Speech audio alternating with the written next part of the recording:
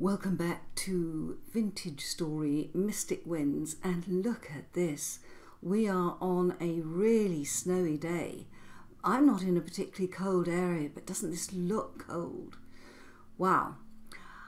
This episode is being recorded after I'd visited Rowley and also the polar bear, and I have to say that I am really inspired by both of them to improve my build. Now, I know I spent a lot of time what I would call drafting this house, but there's an awful lot still to do. Now, you may or may not remember that I bought this beautiful acacia bonsai by Black Feather, and I have sited it out here. I think it looks wonderful. Oh, look at the snow falling off the walls. Goodness me.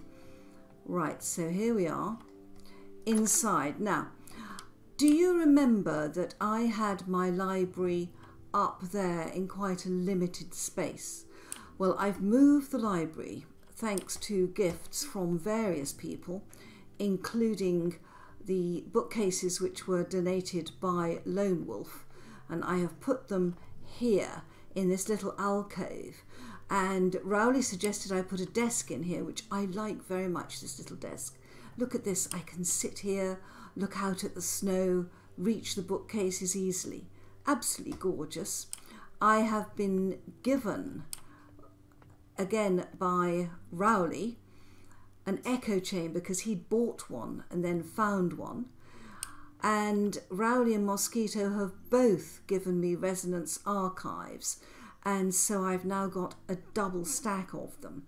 And people said, oh, can you put these one on top of the other? Technically, no. They don't stand on the floor. They hang from the wall. So you can put as many as you like as long as you hang them from a wall. So that's how you get the double stack effect. And I think that's a nice little area. Now, I'm just thinking what to put here. I need a painting or something nice to put there, don't you think? And look at this. Rowley turned up with this absolutely brilliant desk. It's superb. On the left-hand side, I've got books. He has chiselled all this. He's chiselled the bookcase. It's beautiful. He has chiselled the little central place, an open book. He has chiselled the drawer. Can you see that's a drawer? And a pen. And an inkwell. It's absolutely beautiful. And a little writing pad. I mean, this is gorgeous. And I have a chiseled chair as well. I mean, it's just exquisite. And again, I didn't want to put something that beautiful in a crammed space and surrounded by bookcases. So this is where I sit when I'm researching and looking things up in the bookcases. This is my desk for when I'm really working. And it faces north. Look at that, guys. North-facing desk. Fantastic. So the library is coming on. I have moved my treasure chest up here out of that narrow area down there. So this is all sort of work in progress. And any suggestions or ideas for what else would go in the library? Curios, of course. Now, I'm also lucky because Mosquito has given me larch, glacier ice, and some more silver torch cactus. Those are just beautiful. I seem to have a hole in my wall there. I need to have a look at that from outside. But this is part of the reorganisation. I think this works much better as a library. I'm liking these pillars because they support the windmills above, but I'm just wondering, and I like the idea of having the pillows there. It would make a lovely open space. But sometimes discovering things by walking past them is a lot better. Now, I've got two things that could possibly go here. One is the beautiful Last Day painting, which is just 2 wide, and the other is Salvation, which is a 4 wide painting. If I wanted to, I could put another column in there. I don't particularly want to. So either of those things would go in there. So we'll have a look at that, I think, but that has been reorganised. Now, over here, look at this, is the space that was my library. So we'll take that down and we'll move that sign and put it outside what is now going to be the library. Up here. Do I need to specify it's a library? I think it's pretty self-evident, don't you? I think that's pretty self-evident. We don't need a sign saying library. Right, let's move that sign. Now, I visited the polar bear, and her, as well as Rowley inspiring me, her build was so well organised. And I came in here and I had piles of firewood, I had piles of peat, and I decided that I would take all the piles of fuel down. I made myself a BetterCrate. This is the BetterCrate mod. 2 BetterCrates actually, and I made them in copper because I think the warmth of the copper goes well with the colours in this cellar. So these have all been put in, and then I put matching shelves above. I have put a table on each side. I need a table here to put my cooking pots on, and of course if I'm making pies I need a table here. So that little bit of tidying up is all due to Polar Bear making me feel guilty about having piles of stuff. Now over here, this is where we brine our food. I did have a BetterCrate here with just twigs in that I thought was a bit random. I am contemplating what to do with this little wall. I like it a lot, but I think I could do a lot more with it. I'm also looking at the stairs in that I was thinking that I might be happier if the stairs were approached from this direction. Now it would pull the staircase out slightly. It would pull it out to here, but my gut feeling is it would look better.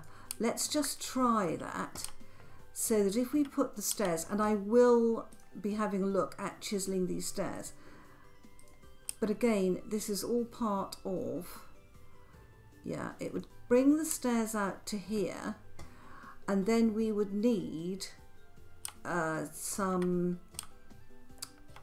oh gosh, little bits from here. Here we go. Yeah, only horizontal, that's right. I only need 4 of these. Let me show you what I think could look better as a staircase.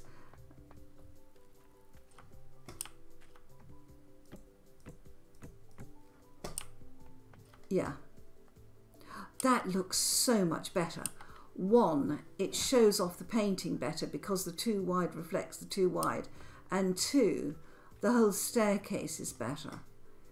I like that a lot. This actually turns round up here, but it's not obvious. But I think that these, now that I've got the basic build sketched out, as I would say, I think that it's time to have a look at this. I like that. I will leave that there, but this, I think, is now a little bit hidden here. So is this pot. There is the possibility of putting the stairs so that the pot goes there. I like that idea too. Let's have a try. Is there anything in this pot? No. Right. Right, let's pick those up. Fortunately, I've got these 2 with me. Is that going to look better? Yes, it is. A little tiny landing. Let me get another staircase. It's fantastic, isn't it, when you just get the inspiration. There we go. I need 1 more of those, that's right. I've actually got 1, but that's not a problem. Okay. And it's all inspiration, inspiration, inspiration. Once you've got your build mapped out, yeah, that's fine. Absolutely fine. And where's that beautiful pot? That one. Come here.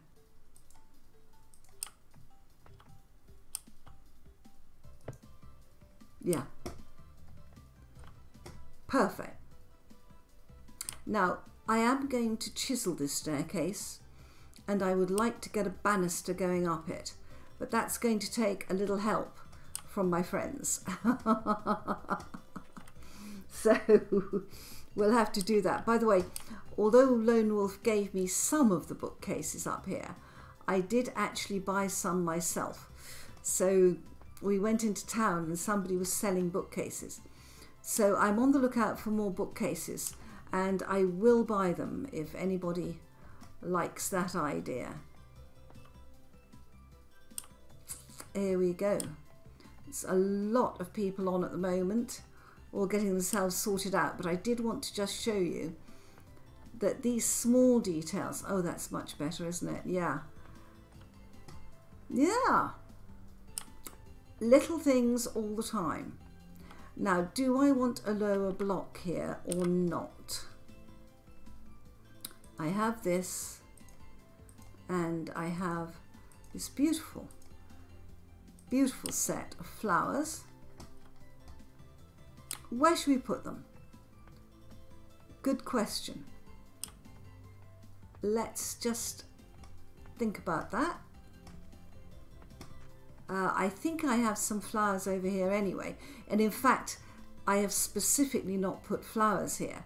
I have specifically put what are witches' hats mushrooms, because I think they're very, very fascinating, but I do think we might just temporarily, let's put a pot of flowers here temporarily.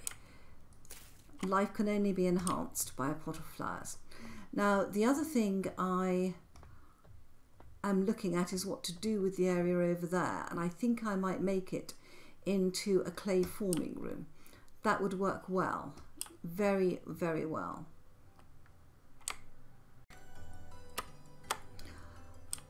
The other thing I do notice about other people's bases is that they finish things off, they don't leave things undone. Now, I've got some pots over here that I have been, that's it, grabbing, or I've actually been clay forming and firing. And the reason I've got these, and I want to take some more, I want to take one of those. Do those fit together? Almost. And have I got any more of the cornflowers? I have just a few. Let me take those and some catmint. There we go. There we go. Okay. Yeah, that is definitely looking good. All right, let's come out here. Now, the reason I wanted two more is that I borrowed two sort of on the fly for my mushrooms when I collected them. So I grabbed them from here. That's better. It's just getting things finished and getting them looking nice. Now, that's 3 wide. So I think what we'll do here is we will take up this, put a pot in the middle, put those back in there to look good, and put that back there. That's better. Do I like that or not? This side hasn't got that. I'm not sure I like the pot in the middle. No, I don't. That's okay. I might just put a couple of catmint in there. That will work nicely. Yes, yes, yes, yes, yes. Now, we can't put catmint on here. We've got a different surface here unless I want to alter it. I'm also looking at putting a tree in front of here because this is a bit dark and grey, as you can see. Right, let's hurtle off inside and close the door against this ghastly weather. Right, now I have a pot spare. I just want to check out here. Now, I used to have 2 pots here which were very attractive, so I think we'll put them back. Let's put one of those in, and then I'm going to make another pot for the other side, and that will give us a couple of pots there. Or I could just move those back. let's do that. I was very afraid that if I took these down they would disappear, but in fact they haven't. Yeah, we'll do it that way.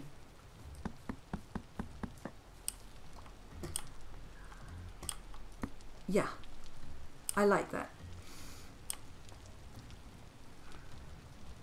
Let's put the pot there. Give a little bit of colour out here. Yeah, I'm sorry to stick you guys outside in this awful weather. All right, I feel better about that already. My friend Mosquito thinks that there is something wrong with my cellar, and he thinks it's because I have got these beautiful polished sandstone blocks. Now, I've used these a lot in cellars in vanilla, but what might be happening is that the mod that Tells has put in, which is the Bicklayers mod, may have affected whether they are in fact a proper cellar block. Let me have a look. See, this says insulating block face, this does not. So I think what we need to do is to do a few tests. So I have a pot out here. I've got some fresh for 8.4 days. If I put them in this pot, they are fresh for 20.3 days. And the pot says perish speed 0.41. If I come in here, the perish speed is 0.19, and if I put these in, 43.3 days.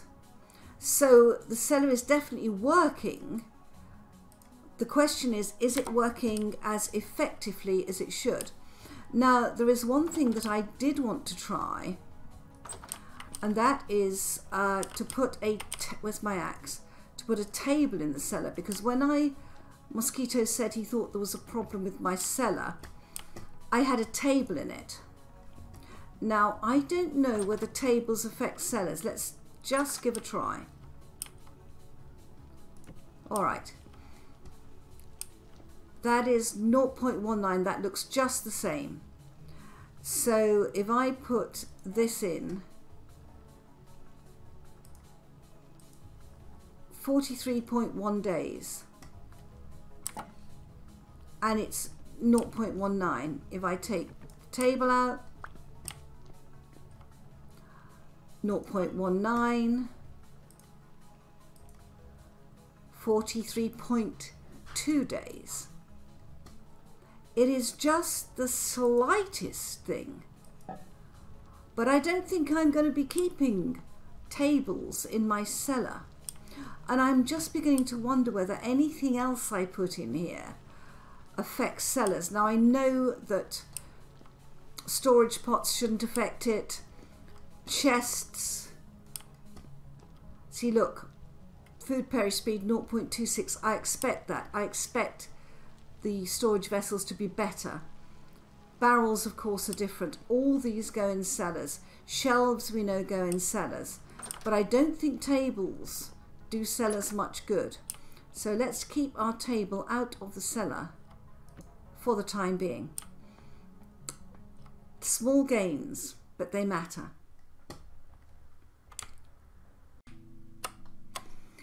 You may have noticed that I've got some seriously snazzy armour on.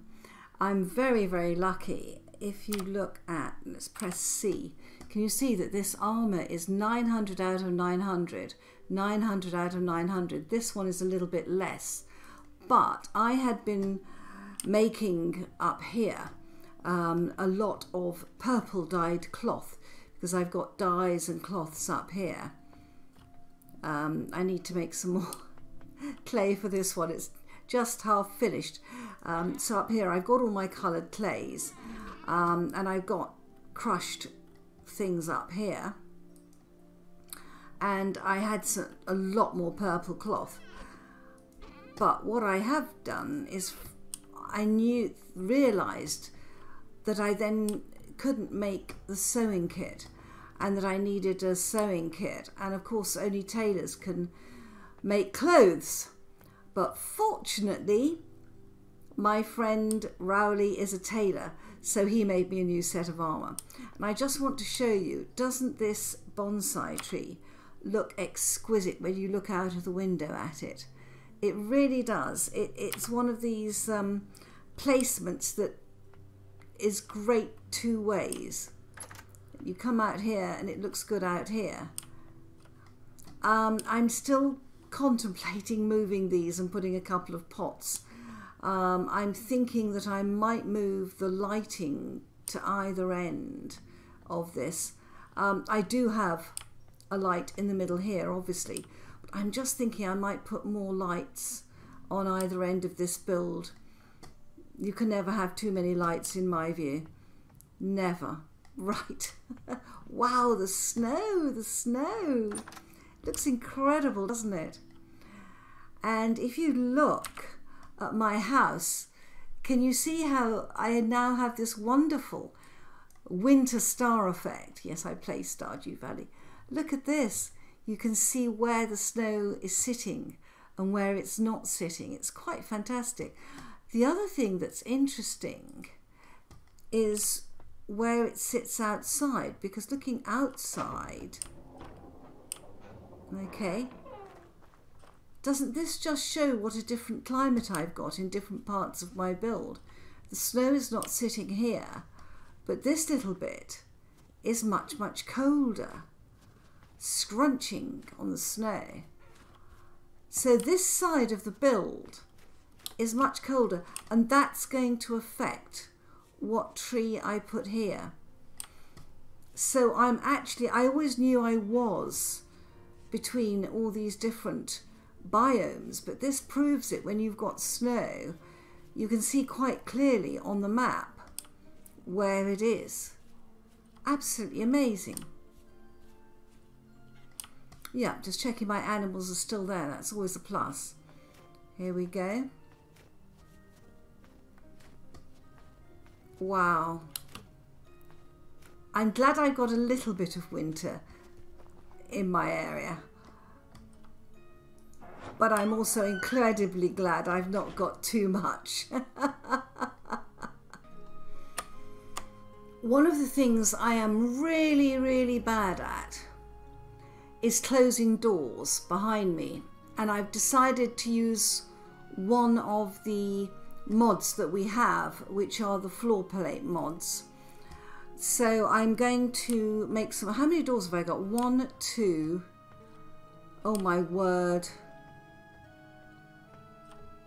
3, 4, 5. I think I've got 5 doors.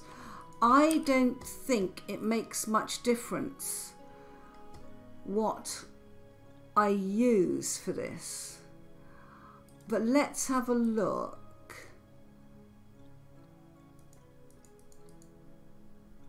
Does that give me a slab? It doesn't. Do planks give me slabs? They do. No, it's all the same colour. So do we want a floor plate of that, or do we want stones and blocks? I've got granite slabs. Does a granite slab make a floor plate? I think it might. Yes. Which colour do we prefer? Let's have a quick look.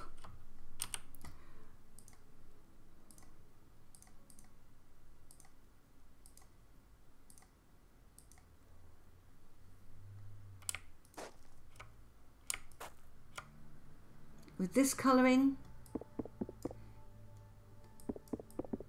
we're going to have granite slabs. Does that come up with that? No, it will come up with that. Okay. All right. Let's pop the floor plates back.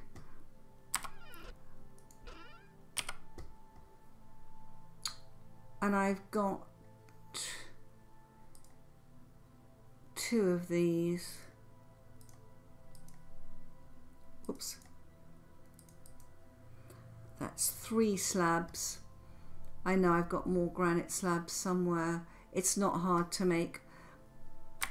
Alright, let's just pop these down, and I can do the rest later. So if I pop these down there, yep, and here, yes, it shuts the door behind me. This is what I need. And I think it works with gates as well, because this gate I constantly leave open. Let's just see whether that works. Yes. I'm not putting them on the outside. I could put them on the outside here actually, it wouldn't matter, because as long as the gate is shut it's fairly secure. My trees are dormant, which I'm very pleased about. But yes, I think this is going to make a difference. There's a slight delay on it. I can live with that. Right guys, look at this. I've now got these little floor plates in front of all my main doors, and to my surprise, this one, just one little floor plate in front of here, works a treat. You can just run towards it, it opens, and then when you come this way, it closes. So that should mean that every time we have a temporal storm or it turns night, I don't have to keep running around shutting doors after me.